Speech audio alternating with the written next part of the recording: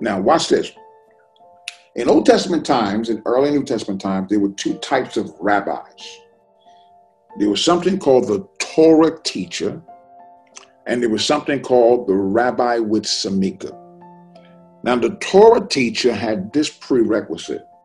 The Torah teacher had to have memorized the Torah, the first 5 books of Moses.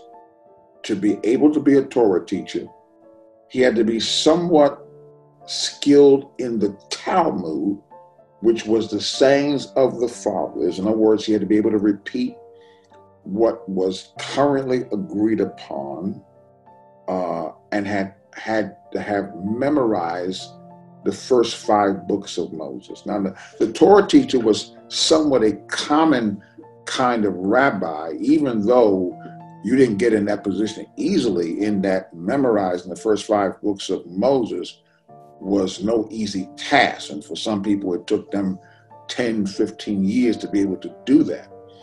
Now, this class of rabbi was somewhat ubiquitous. There were plenty of them around, all over the place. One of the characteristics of that rabbi is they could not have what we call the Talmudim. The Talmudim was called the followers or the students of the scholar. They did not have that. Now, there was another class of rabbi, listen to this very carefully, called the rabbi with Samika. That meant the rabbi with authority. What was different about this class of rabbi, and there were not very many of them, what was different about this class of rabbi was the fact that this rabbi not only memorized the Torah, which was the first 5 books of Moses, but he also memorized something called the Haftarah, which meant the rest. So this rabbi memorized all the poetical books, all the historical books.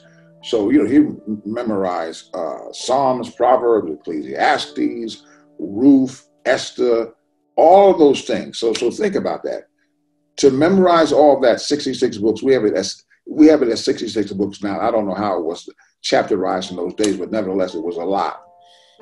It took a lifetime to do that. There were not very many men who entered into that realm or that designation as the rabbi with Samika or Samak that had been given authority. Now, here's how this rabbi received authority. That class of rabbi had to have had hands laid on him by 2 other rabbis who gave him Samika. Now watch this part. Samika meant the authority to eisegete. The Torah teacher could only exegete.